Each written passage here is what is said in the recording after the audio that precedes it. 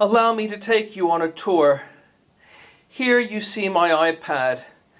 It's resting where it was, but it was pooled with raw sewage not long ago. And as a result, I transferred my iPad to my bed. I used to keep it underneath my pillows. And now my bed is completely covered in plastic. I've covered the plastic with a sheet, but the bed is one of the things that's going to have to go. A lovely aerogel mattress, quite a good one. Supposed to last for 20 years, but only lasted for 1 and a bit. There is a sleep apnea machine. You can see that it's very close to where the raw sewage pooled, and I'm going to have to get a replacement, but I don't even know if insurance is going to cover that. I have no idea what I'm going to do if it doesn't. And a standing wardrobe, and I thank God that it's a flexible moving standing wardrobe, because without it I'd be in deep trouble. That's the normal wardrobe I have in my bedroom. I've taken that second screen door off because it's broken. I'm hoping it will be fixed by the rebuilders. And we'll move out into the corridor.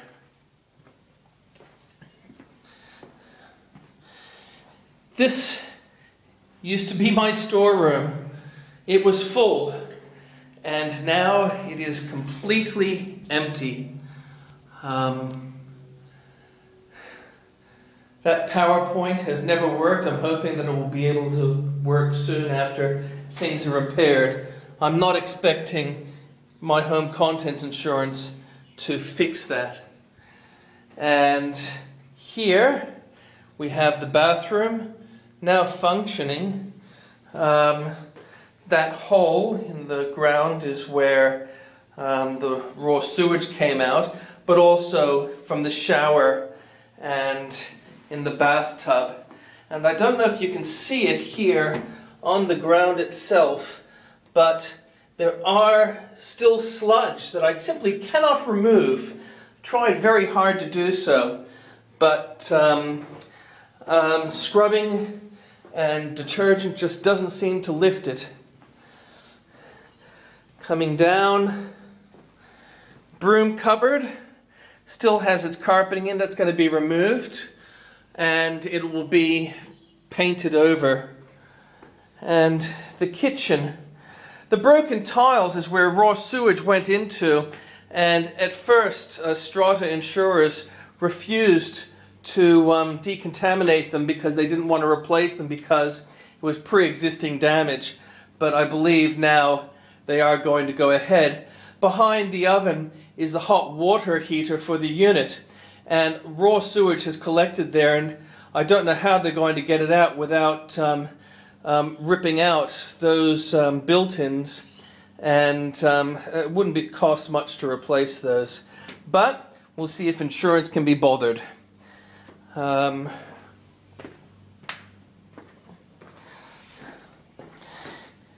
And inside my cupboard here, my medication. I have to have this with me. It's one of the reasons why I didn't leave. That and the sleep apnea machine, and my internet is still working. Yes, that's the curse that you have to deal with. My internet still works. The television room. TV and my computer setup.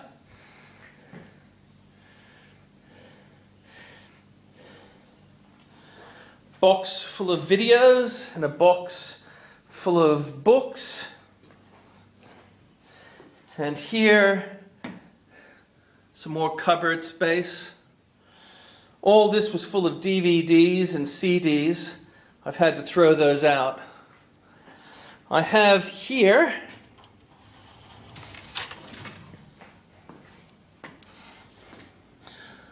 old speakers, subwoofer, and old video players and the like, which hopefully will give joy to somebody if I can only give it away.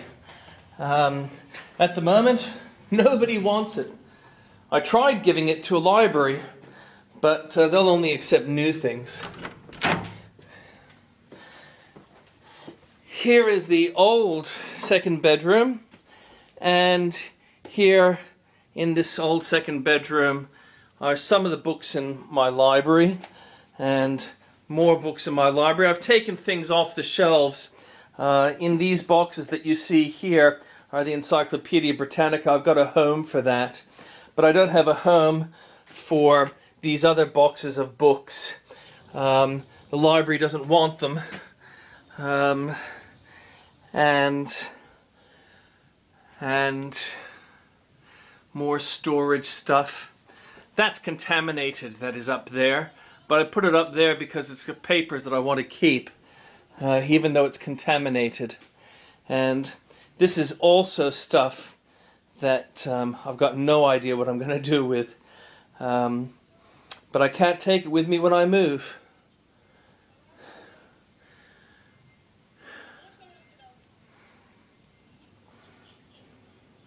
Allow me to show you some of the books that I have. Cooperative Learning. This is a book that is to do with education. School Mathematics, The Challenge to Change. I studied with some of the lecturers, writers. The School Manager, written by some of my father's oldest friends. Readings in Psychological Foundations of Education by Walter McGinnity and my dad, Samuel Ball. And Educational Psychology, that was written by my dad. And Teaching Learning Mathematics in the 1990s, that's a yearbook. School-Centered Leadership by Crump. He's an up-and-comer, I seem to remember, 20 years ago. And The Werewolves of Wynyard. I've got 3 copies here, early numbers. The only ones that I've kept out of 200.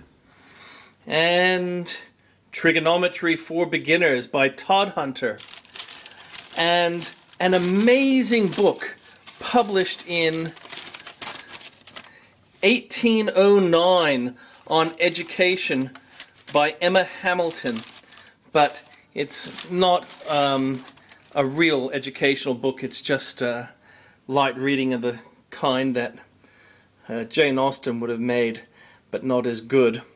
And Schoolwork by F.J. Gladman, My Pride and Joy, written in 1875 thereabouts. Control and Teaching, Organizations and Principles of Education. This book shows you everything that you need to know about teaching in the 1800s, and including object lessons. And if I flip through to the back, it's got a timetable back here which shows how to organize classes in schools of up to 600 students. God, we need something like that today.